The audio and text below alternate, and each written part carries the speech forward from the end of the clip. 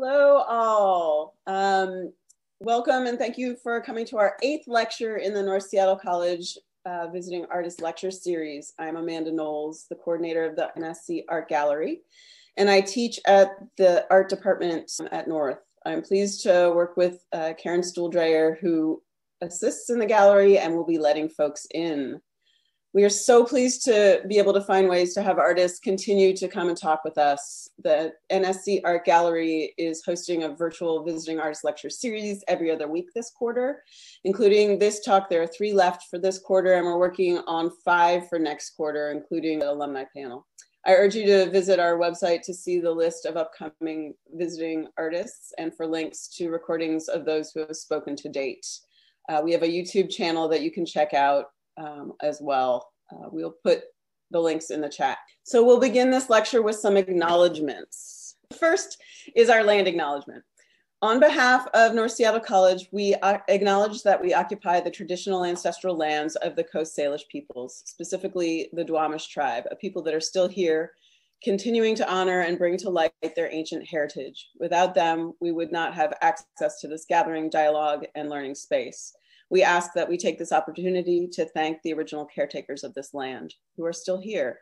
And then we have a labor acknowledgement as well. We also pause to recognize and acknowledge the labor that created the United States and from which we all benefit. We remember that our nation is built on the labor of enslaved people who were forcibly brought to the US from the African continent, and recognize the continued contribution of their survivors. We acknowledge immigrant labor and recognize that voluntary forced and prison labor contribute to the building and maintenance of our nation. We acknowledge all unpaid caregiving labor. Additionally, we acknowledge the critical importance of uprisings for racial equity that continue across this country in response to inequity and generations of structural racism against Black communities. Black lives, Black minds, and Black voices matter. The third slide that we have is our actions. We're continuing to work to go from acknowledgement to deed, and so I present this next slide. It is not enough to just acknowledge. We have to be sure that we're taking action, and we show you here what actions the art department and our institution are taking to support BIPOC individuals and institutions and to be held accountable. We recommend paying real rent Duwamish, and we'll put the link in the chat for those interested in looking at that. I'll do that in a minute. It is a pleasure to introduce you to Mita Mahato. Mita is an artist who works in cut paper, comics, and collage. In her work, she hopes to educate people about species extinction and habitat conservancy. In addition to being the associate curator of public and youth programs at the Henry Art Gallery, Mita is a career educator and partners with a number of local organizations to teach art workshops to folks of all ages. Included in places are many local libraries and colleges, Hugo House, Museum of Museums, and the Aquarium. She has a BA in English Literature from the University of California at San Diego, and both an MA and PhD in English Literature from the University of Oregon. Since 2018, she has been the board chair of Short Run Seattle. Short Run focuses on the medium of comics as a coalescence of art and literature, highlighting artists who make alternative comics and self-published small press and handmade books of all kinds. Our comics and cut paper work have been collected in Between, published by Pleiades Press, published in Shenandoah, Coast, No Coast, Seattle Weekly, Mother Magazine, Drunken Boat, and Pen America. Mita received a City Arts Project Award from the Office of Arts and Culture and Seattle Arts Commission for a book project called Arctic Play, which is in progress. She has numerous essays in print and has participated in and curated numerous exhibitions, exhibiting in galleries across the United States. Before I hand you over to Mita, I want to let you know that if questions arise during this talk, please write them in the chat and we'll hopefully get to each of them. Thank you for joining us, Mita, and please take it away. Thank you so much, Amanda, for organizing and for inviting me, and Karen for the help behind the scenes. Thank you all so much for being here. It's so moving, actually, to see so many people from various walks of my life here. And I'm very touched. And, this platform that we've been using for the last several months feels so disembodying and awful sometimes. And it's really nice to be in community with you all, though. So thank you so much. I'm going to go ahead and share my screen and get things started. So I wanted to open. I should also acknowledge, though, before I open, that this cat is my elderly 20-year-old, and she, you will likely hear her yowling. So in case you're wondering what that noise is, I'll start by talking a little bit about my materials. By necessity or by interest, I'm drawn to loss. I'm drawn to processing grief, processing mourning. And because of that, I tend to be drawn to discarded papers, lost papers, papers that have exceeded their initial use value, that we tend to look at as refuse, as trash, as something that is bound for the recycling bin. And I like to take up those papers and think about the lives that they've had, the lives that they can continue to have by kind of transforming them through collage and cut paper techniques. In addition to that, I really enjoy working with paper because of how we tend to use it as the surface for other materials, to put writing on, to put ink on, to put paint on. And I like to kind of use collage and cut paper to kind of draw attention to that surface itself and to use it as a site for expression, to kind of think about the life again that it has on its own. So my favorite paper that I use in my work is newsprint. And particularly, I really like using the advertisements that are in newspapers. There's so much richness in the colors that are kind of just blank space in advertisements. And I like cutting that out and giving it new context. And part of that, I really enjoy taking something that is designed for consumer purposes and refiguring it, repurposing it in ways that are often critical then of that consumerism. This is another example of that, using the negative space in the Samsung ad to make this pile of polar bears. You will see these polar bears in a different context upcoming. There she goes. This is another example of that, using the red from this ad for a David Brooks book to kind of sew into the American flag on this page on the right. This is a page from a piece called By the Dawn, which is a send-up of the Star-Spangled Banner, and drawing attention to kind of what is woven into the structures and systems that make up this country. And at the same time, using the actual article as the background for the page and cutting into it and calling attention to how information is disseminated to us, and to kind of say that we have control over this, right? I also like using maps in my work. These two pages are background pages from a short visual story called Hitched. And you can see on the left side that I've cut into this map of the southern United States and left behind the major interstates. And then I placed that cut piece on top of another map, the legend of another map, to kind of create this layering effect and this disorienting effect. The page on the right are just kind of shards of maps that I've pasted together to create kind of like an imaginary landscape, an imaginary place. And the idea here is, we think of maps as helping us situate ourselves, as helping us navigate to get from here to there and to kind of place us. And I wanted to kind of deconstruct that idea and to think about it in terms of loss, because rather than kind of finding ourselves, our constant state of being is loss, and what it might mean to kind of accept that and to kind of think about how we navigate ourselves through disorienting and unfamiliar spaces in ways that aren't about control and aren't about mastering. These are other maps that I've cut into. These are maps of the Arctic, and you can kind of see two different waveforms in this piece. These are background pages for a piece called Depth.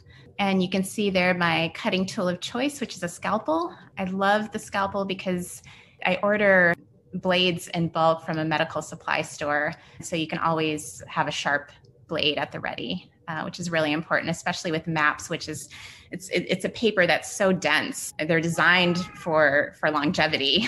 And if you don't have a sharp blade, your hand will feel it. Sewing patterns is another paper I like to use. I'll talk a little bit more about this piece upcoming, but just to mention it briefly, you can kind of see how I've cut into the sewing pattern with these essentially panel shapes. I'll be talking about my work in comix upcoming too, and more specifically about this piece in a bit. I also use handmade paper in my work, and this sheet is made, the pulp I made from newsprint, threw that in a blender, and then created the paper from that, cut into the piece. This is a background page for a piece called C, which I will also talk about upcoming. It's another example of handmade paper, just to kind of warn you that there are a lot of whales in my work. This piece isn't part of a longer project. It's just kind of playing and experimenting with the handmade paper here. And then finally, this is a video that I'll press play on. Another kind of paper that I've been working with recently is tissue, cut tissue, in part because I have these piles of tissue that I've collected over the years and finally decided to work with it. I was a little bit hesitant because it seems like such a delicate paper. But as you can see here, I'm kind of able to get a lot out of it. And you know, you find this space of trust with the paper that you're using and can kind of, yeah, it allows you to kind of play with it, manipulate it, commune with it. And so tissue has actually been a lot of fun to work with. I wove into that, the blue that you see is cut newsprint.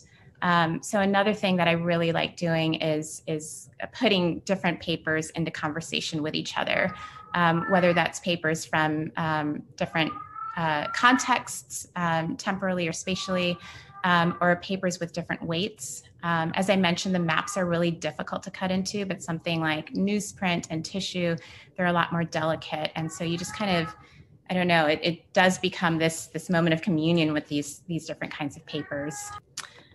That piece that you're seeing, this is the finished page on the right, which is part of my work in progress that I will talk about towards the end. Okay, so where all this paper goes is into comics.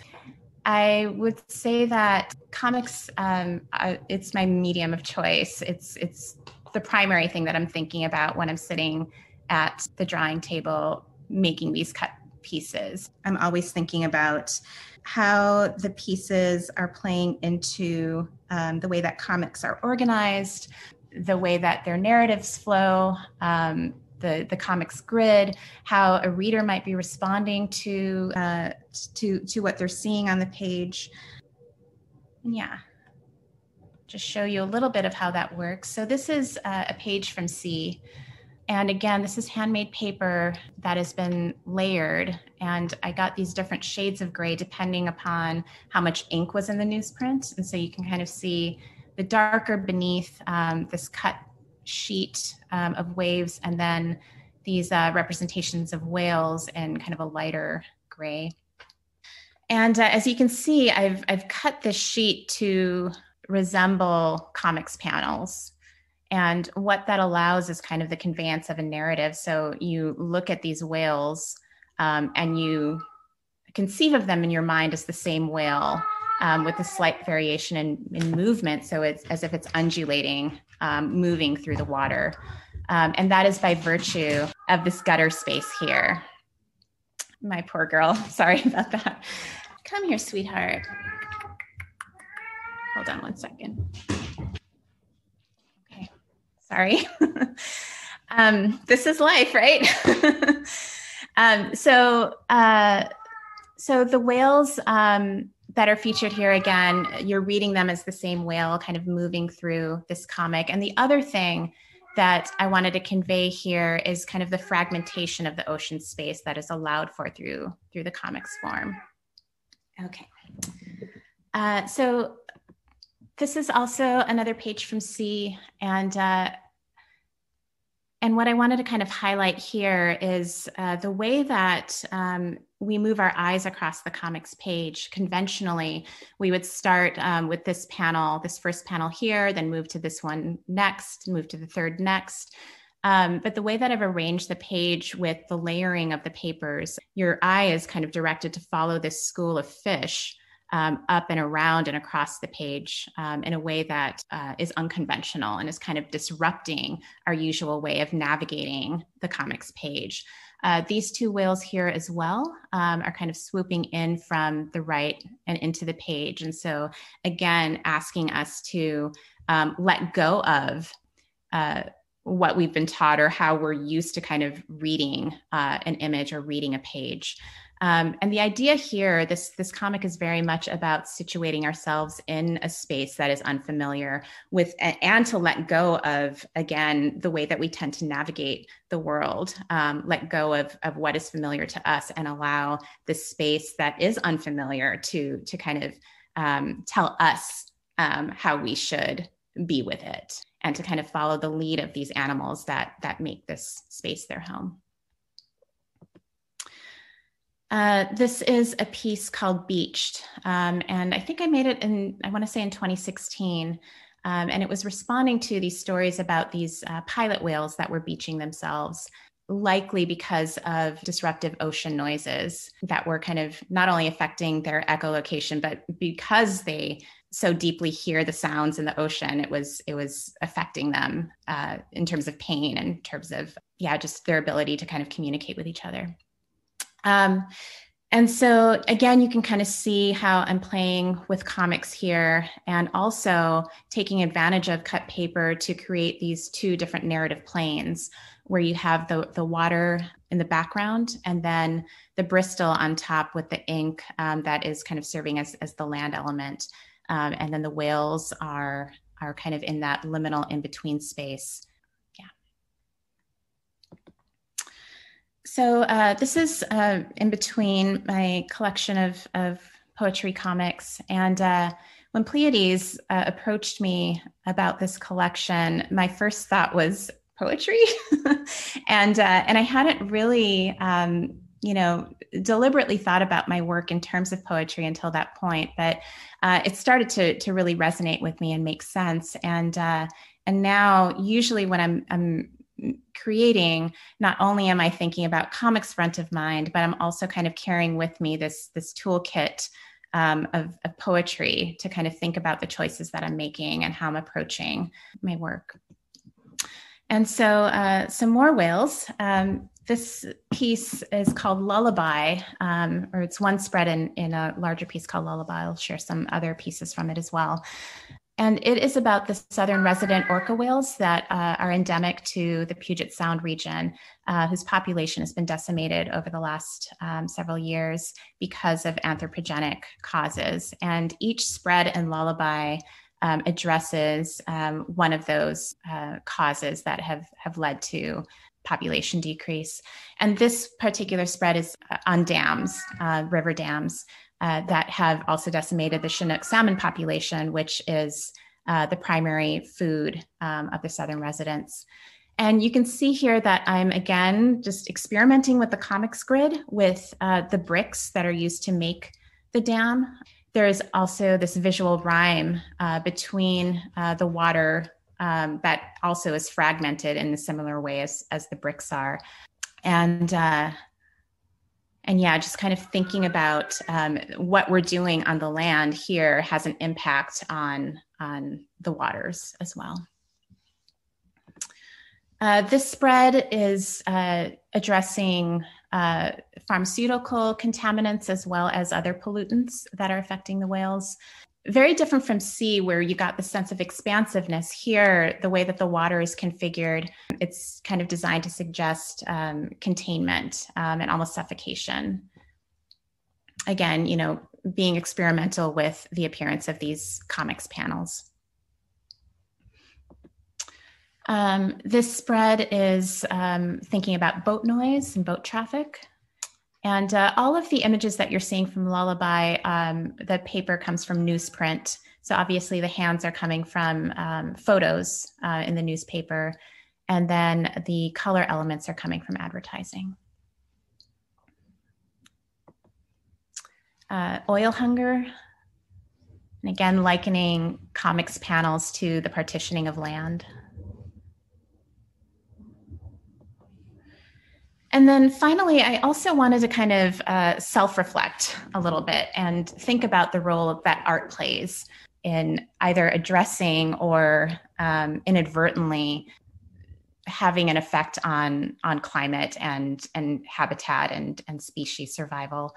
And particularly kind of thinking about how when we take art to the environment, what are we leaving out? What are we choosing to focus on? And with that too, you know, what are the materials that we're using? How are we getting there? And again, this is all stuff that I think about myself and have a lot of complicity, you know, in the things that I also indict. And yeah, so just kind of drawing attention to whether art is elevating the art itself, or can we get back to the thing that we're trying to kind of draw attention to. The next few pages are from a series called It's All Over and Other Poems on Animals. And it too is kind of a work of grief and mourning related to climate crisis. And it's just trying to think through kind of the enormity of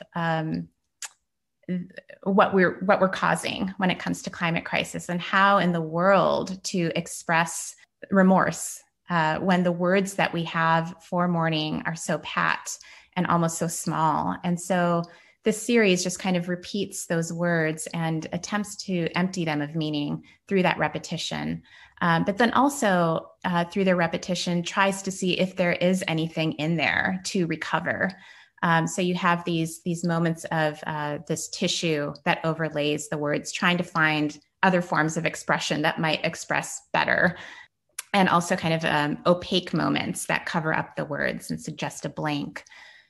The animals in this series, I've used kind of more surreal colors, unrealistic colors to represent them. And in part, what I wanted to kind of think about is, you know, we're so used to being inundated with images of animals and images of the environment.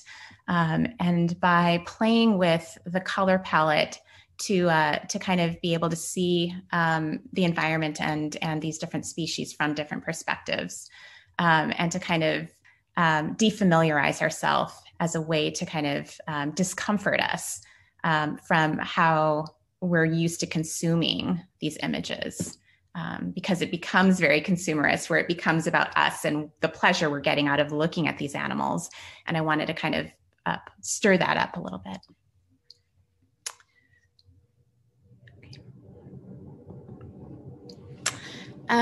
So with my collage work, I love working with hybrid creatures, and there's something that's so simultaneously uncomfortable and playful at the same time by bringing together fragments and creating these new wholes. And one of the things that I want to think about with these hybrid creatures is just the way that we conceive of bodies in the world. We kind of think of ourselves as these autonomous beings, certainly, you know, as kind of people raised under capitalism and consumerism, as these individuals that need to go out and purchase product. And the way that we interact with each other kind of suggests that, you know, that there's that body there, there's that animal there, there's that environment there, and then there's me here. And I like the idea of distorting that and playing with that, because, you know, there's something that's really valuable about recognizing how porous we are, and recognizing that my body has an impact on what it interacts with, and vice versa. And so to kind of use these hybrid creatures as an opportunity to explore that porousness. So these hybrids are from patterns, and they are send-ups of the images that are featured on clothing patterns, as if to, these clothing patterns suggest that there are certain patterns, ways that we should be, ways that we should look, and that we are asked to then repeat those patterns. And from the outset, there are many of us, most of us, I would say, that just can't repeat that pattern because of the way our bodies look, right? And so these hybrids are kind of disrupting that and creating kind of a form of community that isn't based upon sameness, right? But is based upon acknowledging difference. And I'll just show you a couple pages from here. So this, as you can see, again, I mentioned this before, but I'm playing off of the comix grid here with the way that I've cut into the pattern. But then also kind of there's these artifacts from the pattern itself that are grid-like as well.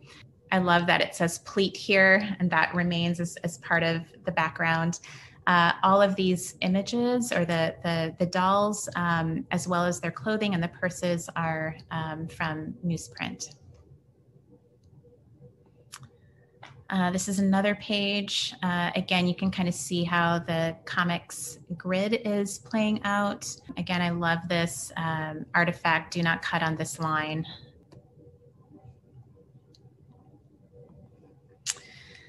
So this is another collage piece with hybrid creatures, and it's a collage poem called What Dread Hand and What Dread Feet, playing off of William Blake's poem, The Tiger.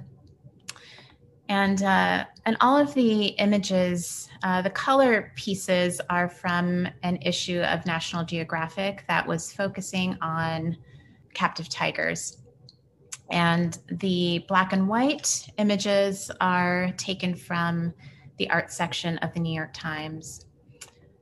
This piece, actually, its origin is I sometimes will teach workshops on collage poetry, or visit classes and to teach collage poetry.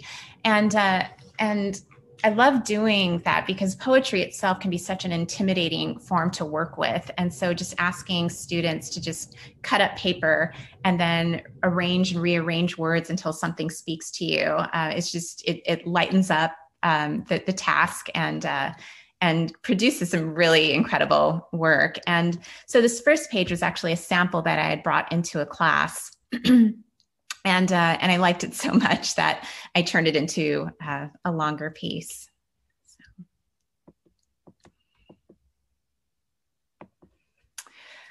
So I've been talking a lot about how comics are front of mind when I'm making my work, but I also want to speak to, in back of mind is books, and that when I'm making my work, I'm often thinking that these will be printed and these will be copied, these will be reproduced, and these will be distributed. And so I have this quote from Linda Berry, "Pass your paper," which is completely taken out of context. In the original, she's giving instructions on a collaborative drawing exercise. And at one point you pass your paper on to the next person and they will pick it up and add to your drawing. And it's very much kind of how I look at my work, that I don't see it as something that stays with me, but something that is meant to be reproduced and is meant to be shared out. So I just wanted to share a little bit of some of the book forms that I've made. So this is a reproduction then of C. And a question that I get asked a lot is, don't you lose something when you take it from that kind of highly layered, textured cut paper, and then you scan it and it all gets one-dimensional? And loss is my thing. So if it does lose something, then there's something to be said about that, you know. But then the other thing, B, is that there's something that does retain from that original form. And when I scan it, these shadow lines kind of stay, and it gives the piece kind of a fake dimensionality. And there's such delight that I take when somebody picks up my book and starts rubbing their fingers on the paper, because it looks like there should be texture there, and it's just a flat surface. And I love that that feeling of that's experienced in that. And again, it's a way to acknowledge that there's something about the paper itself, not what's on it, not what's printed on it, but the paper itself as a material to be celebrated, and that has a life beyond what's printed on it. The other element here is this belly band that I've cut into. So each book does have a cut element to it. This is the printed version of patterns. Again, you can kind of see the shadow line here. So it looks like there's paper on paper when it's just one flat sheet. As a book about sewing patterns, the binding, I took a sewing machine to the paper for the binding there. This is Hitched, the book that has maps as its background. And again, the shadow line here. This piece here is hand cut out. So there is kind of, again, one element that kind of, creates that layering effect that you got in the original. I did need to share, when I'm talking about books, I do need to talk a little bit about Short Run. And this kind of space where our books can be distributed, are distributed, and just kind of the thinking about my work as part of a larger community is really important to me, especially during this time when we're out of community. We were supposed to have our 10th anniversary festival back in November, which, along with so many other cultural gatherings, have been postponed or canceled, and I feel it. There's a huge loss without kind of being able to gather in this way. So someday, or we'll figure out what gathering and community looks like as we move along. So I wanted to take a little bit of time to talk about some work in progress. And Amanda mentioned this piece in the intro, and I shared a little bit of it in the beginning, but I'll give some context first. In 2017, I was honored to go to the Arctic on an artist residency in Norway, in the Norwegian Arctic, in Svalbard. And there were about 30 of us artists, and we traveled on a ship for 2 weeks around the coast of Svalbard. And of course, it was a life-changing experience in a lot of ways. But I was really struck by, just the number of conversations that we were having about what it meant for us to be there, witnessing this space, being a part of it, but also participating in climate crisis. The footprint of this trip was massive, and we were in many ways behaving like tourists, snapping photos and the way that we were witnessing. And so there were a lot of questions raised in my mind about, again, how we represent climate crisis, what that means, and how to make art responsibly. And so this book project, it's an experimental long-form comic book that is kind of addressing many of these questions and struggling with them, because I certainly don't have the answers, but I'm more than happy to struggle to figure out how we do this well, how we do this responsibly. And one of the notable things about this trip, we spent a couple days collecting plastics that were on the shores. And the thing with the far north is that we've constructed it as this pristine space that we're trying to save. And when we think of it, we think of melting ice and we think of polar bears. But our everyday habits are having an impact there, you know. And so for me, it became really important to kind of think about, well, what are our everyday habits? And so part of this book, this section, I've made handmade paper and I've embedded it with plastics that are part of my food consumption, you know. And so this these blue areas that you're seeing are plastic bags that would hold cilantro from the produce section. And this little bit of red, and then this red that's coming across on this page on the right is that netting that is used for onions and tangerines or what have you. And the process of making this plastic, of making these sheets of paper, were actually really, you know, it brought to mind to me just how much plastic is in my consumption, right? And you know, by no means am I perfect, and there's still a lot of plastic in my life, but you know, the creative process has helped me make some changes in how I consume.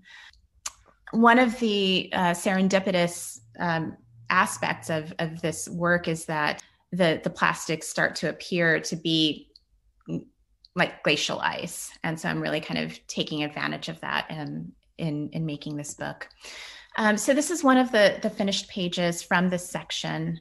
And again, I am calling attention to our use of plastics in our everyday consumption as a way to kind of close the distance between the far north and us, and to think of climate crisis not just as this thing that's far away from us, but something that is very close to us and is within our reach and within our communities, and within our questions about justice.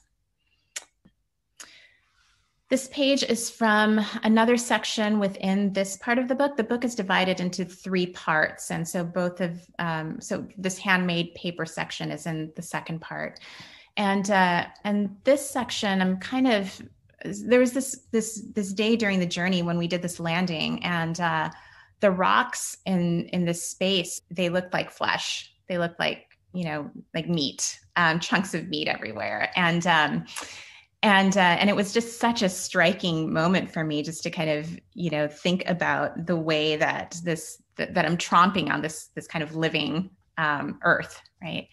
Yeah, so this section of the book is kind of really toying with metaphor and how we are, when we're engaging in art, when we're engaging in poetry, and also just kind of coming on things that are unfamiliar, how one of our immediate response tends to be, what is this like, rather than dealing with the thing itself. We lean on metaphor to describe something. So when we are in the Arctic and we hear this glacier calving, you know, we ask, or we say, you know, that sounds like gunshots, or that sounds like a thunderstorm, you know, and just to be able to sit with the thing itself rather than like leaping to what it sounds like. We're so wanting to make things familiar rather than sitting in something that is a little bit uncomfortable.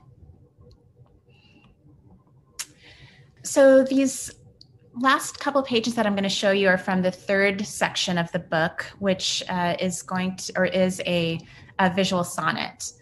And so I'm playing with the sonnet form here. So sonnets are traditionally 14 lines. And so this visual sonnet takes place over 14 pages, 14 spreads, of facing pages. And my love object here is a polar bear. And I'm kind of meditating on kind of our obsession and the weight that we put on the polar bear as a figure to represent our responsibilities with climate crisis. I'm fascinated by the sonnet form in general because it is such a tightly constrained form. It is, you know, so carefully structured, so rigid, and in that way, it becomes a way to puzzle with difficult matters. So poets will put a very fraught issue into the sonnet as a way to kind of understand it or approach it or consider it, reflect upon it. So for this visual sonnet, I'm putting in climate crisis. So in the Petrarchan sonnet form, it's separated into two sections of 8 lines and then 6 lines.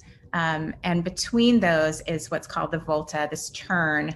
And so I'm going to show you kind of my 9th line where I turn to kind of look at this matter from a different perspective, kind of changing the script, changing how the polar bear is represented to be something that is much more abstract. Again, I'm playing with these surreal colors to kind of shift our understanding of kind of the blank slate or canvas of the Arctic into something that is differently understood. Yeah, so this is Arctic play. I'm about 2/3 of the way through, so hoping to finish it within the year. We'll see what that looks like. And I think with that, I will stop.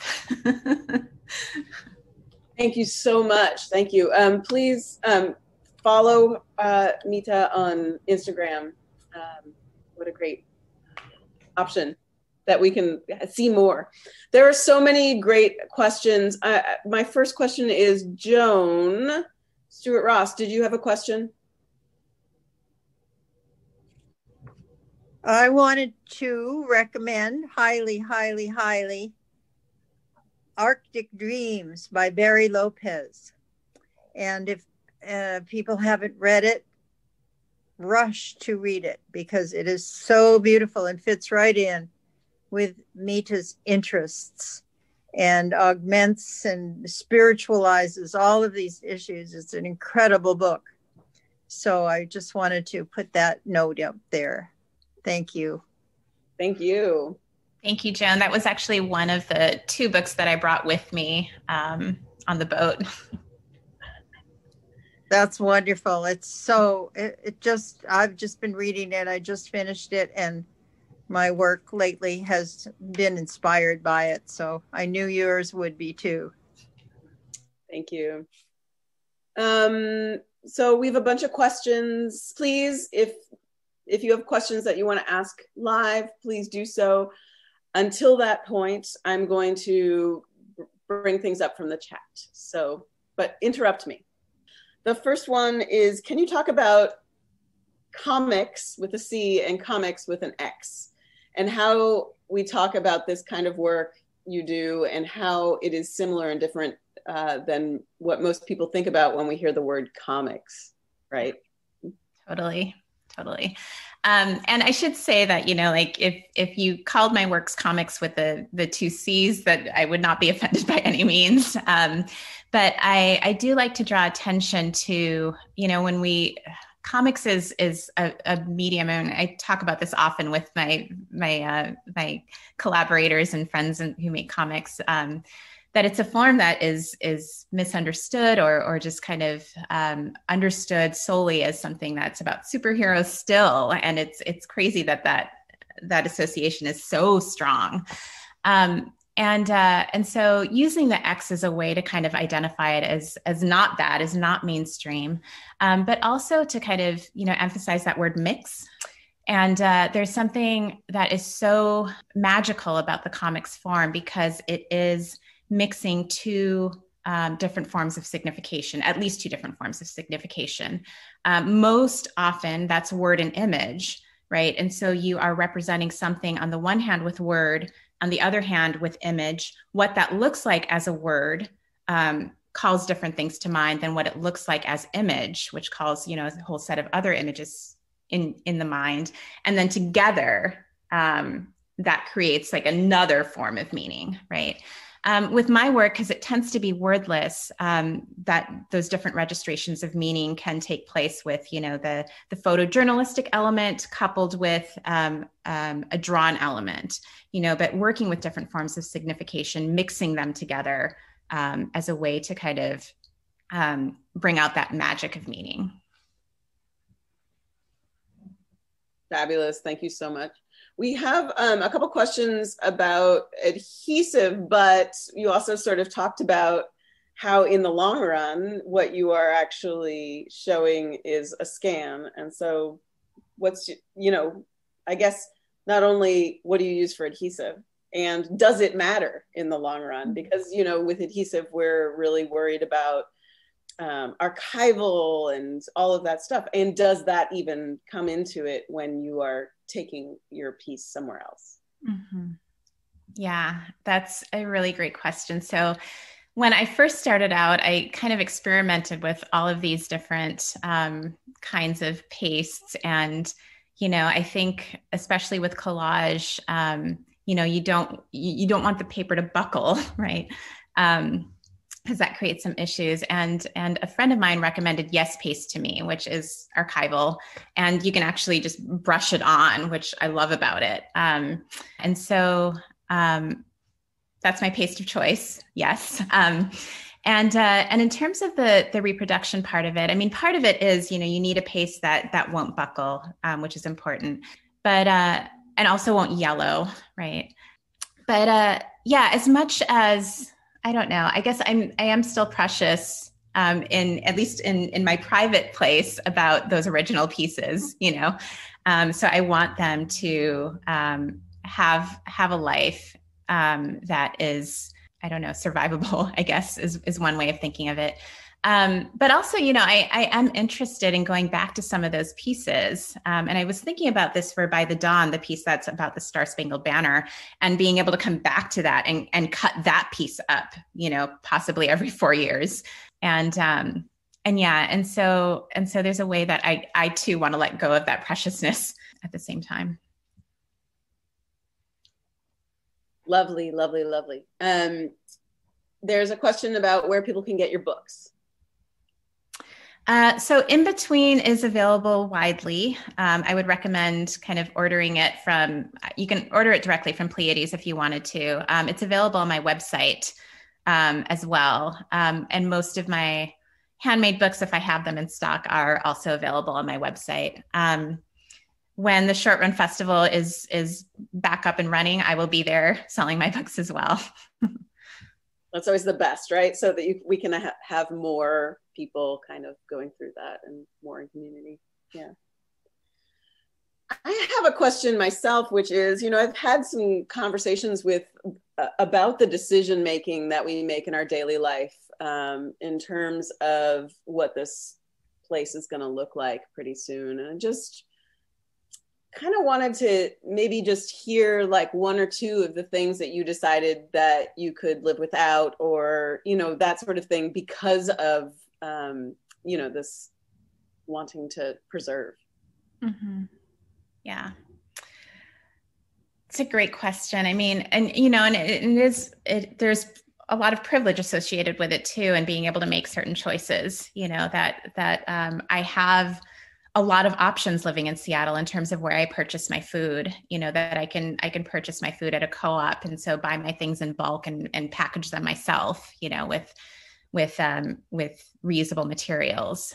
So that's something also that I want to kind of appreciate. But yeah, I mean, I think one of the things is that I buy bulk more, and I forego, I don't know, this is a really silly little thing, but seaweed packaging, it's just this plastic that you can't really do anything with,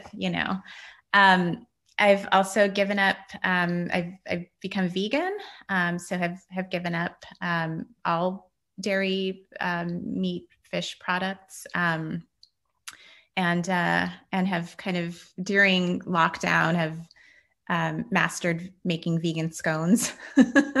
So if you want the recipe, let me know.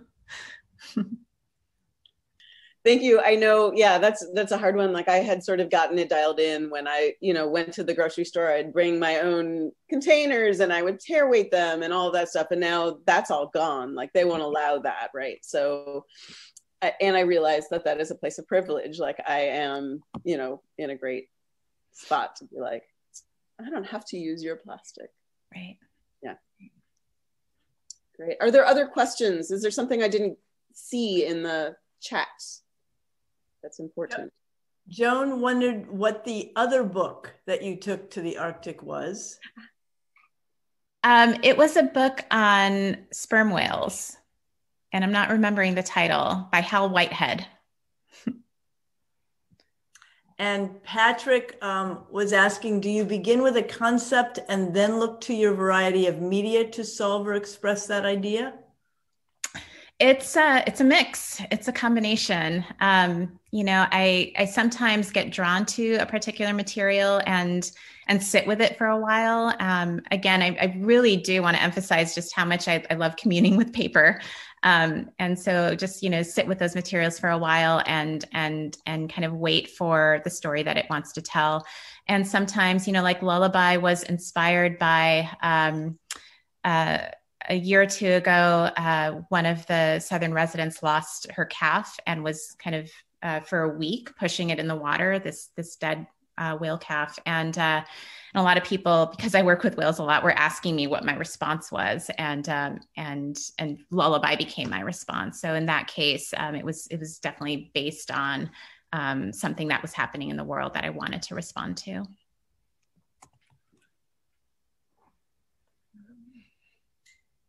Okay, there's another question. Do you feel paper is on a path to becoming revolutionary again, with corporate machinations herding people towards a digital-only confinement, and the talking point, how paper is irresponsible environmentally? Are you concerned about the loss of your medium of choice, or how powerful paper is as a tool for freedom of expression, and how that would be lost if taken away? Yeah. That's a great question. And yes to the question. I think it's a really important question to reflect upon. And yeah, I mean, I do think that print is hugely powerful, and it remains so, especially kind of coming from a background in zines, and kind of thinking about how to communicate in a way that isn't framed by everyday discourse, consumerist discourse. But yeah, I mean, I think that one of the things that we really need to contend with is where we get our paper, and the forests that are decimated in order to produce, this medium that I love, right? And right now, I don't think we have the right relationship with the forests and with the trees. That there is a place where it can be kind of more of an exchange, and right now it's just all about extraction. And so, I mean, I do think that that's really where part of the revolution will come from, is to kind of think through how we do that responsibly, so that it is more about mutual exchange. And yeah, so thank you for that question. Thank you, Mita. Thank you so much for taking the time to talk with us, and to continue to educate on this important stuff. We don't really even think about some of this stuff sometimes. And so it's really important that the work that you do, the work that everybody is doing around this cause, around this loss is, out there. So thank you. Thank you so much. Yeah, I appreciate it so much, and so good to see you all. And hi, all my friends. I miss you.